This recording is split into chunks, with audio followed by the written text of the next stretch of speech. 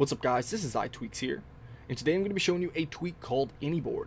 Now this is a free tweak, and what it does is allow you to quickly change between your keyboards. Now this is going to be helpful for you guys that use multiple keyboards. That's not necessarily me, but I know a lot of you guys do. The only ones I use are English and emoji, but some of you guys actually have to switch between keyboards for different languages for whatever reason. So you can see if we pull down the spotlight right here and we tap and hold on the globe icon. Now this is going to be available anywhere that there's a keyboard. Just tap and hold on the globe icon and you can scroll through here and select whichever keyboard that you want to use. Now it's really simple, just tap on one and it's going to automatically change, and if we tap and hold again, then we can go back to English. So for you guys that actually want to switch between keyboards, if you guys know more than one language, then this is going to be really helpful. Now just to show you guys that this works in different applications, let's go ahead and open up the Notes app here, and we'll make a new note, and you can see right here if we tap and hold,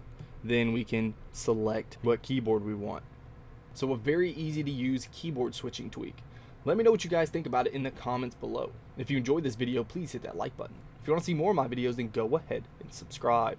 Also, don't forget to like my Facebook page and follow me on Twitter for updates. And if you haven't checked out my gaming channel, go over there and stop by and say hey. Alright guys, until next time, peace.